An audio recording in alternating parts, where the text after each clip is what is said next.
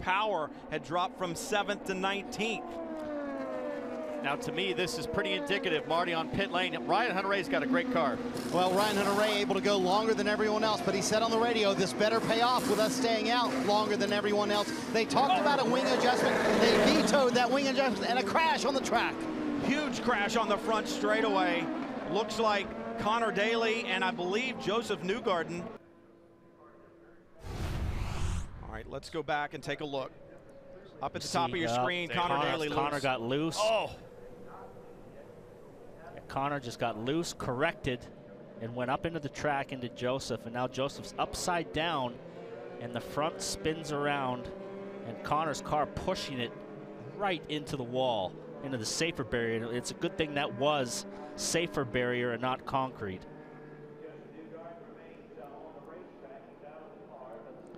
And these two guys are the best of buddies too. They're best friends. So this is a double hard.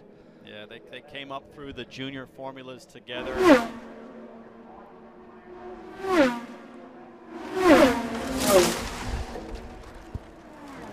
Sound of it.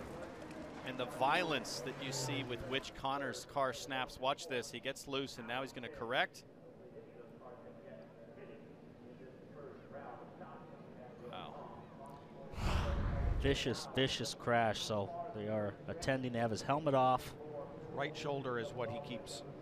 Now they go up to Hinchcliffe, and maybe Dixon can get up there and cause a few headaches for Hinchcliffe, and they are super close coming off of turn 4. Scott Dixon wants that lead lap. Yeah, the more you do this, you're oh! Just like I said, the more you start fooling around and racing each other, that's what happens. Carpenter and Dixon touch. Dixon is into the wall, and there's that Castroneves that came by and just clipped him. I thought that might be Gabby Chavez that clipped Dixon. We'll have to see it again, but Scott Dixon, I'm going to say that there was a little bob and weave between those two guys. I'm sure Carpenter didn't appreciate how hard Dixon was racing. But look at this. Coming through the tri-oval. Just kind of moved over a little. Looked like Ed just kind of cut the lane. And I mean, we see guys run 2, 3 wide through there all the time, so there's plenty of room to do it. That's not an accident that you see very often. You watch here from an overhead. Oh, I don't know about that. It looks to me like Dixon moved up. It looked like Dixon. You're right. It looked like Dixon got into the back of Ed. So I'm in the wrong here. I think. Wait a second. Can we say that one more time? I'm in the wrong here. Does anybody I record? agree with you. I think Dixon moved up the lane and caught that back bumper. That is Helio Castroneves. Robin? Without going side by side, but he's going to have to battle his teammate there. As we see Rossi again, multiple laps down in the green and black car behind them. Guys, Tony Kanaan has moved up to second in a big crash. I told you.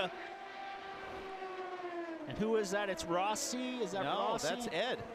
That's Ed Carpenter. Yep. Take a look at what happened here. That's Graham Rahal on the low side. Castroneves coming up behind the Fuzzies green and gold car. Yeah, he got loose, stepped up, and right rear went down. Nowhere to go. The right rear for Ed Carpenter, it looks like, went down. And Helio took pretty good contact. Front and rear for Castroneves. That's on board Simon Pagano. Yeah, it's wiggling. And I wonder if the tire went down from the contact from Castroneves. But either way, Carpenter, look at the right rear, guys.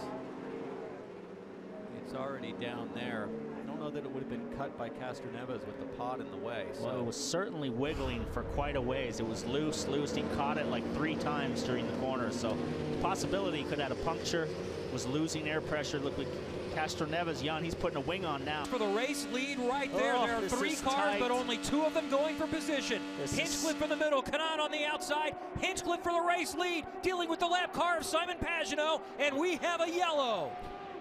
Oh, a lotion.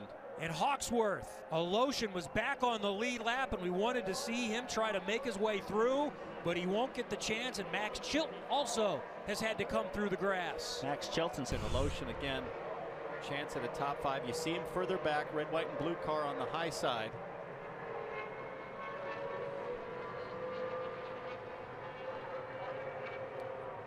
I'm gonna imagine there. That's Aloshin just coming in a right screen. there. He loses it. Yeah, nowhere for Hawksworth to go. Lotion lost it, and boom, right into the side and head on into the wall. It was a hard hit. Very similar to the crash that Connor had with Newgarden. Very similar, but luckily these guys walked away from this one. Hawksworth was just an innocent bystander coming through at the end, and Chilton had to go through the grass to avoid him.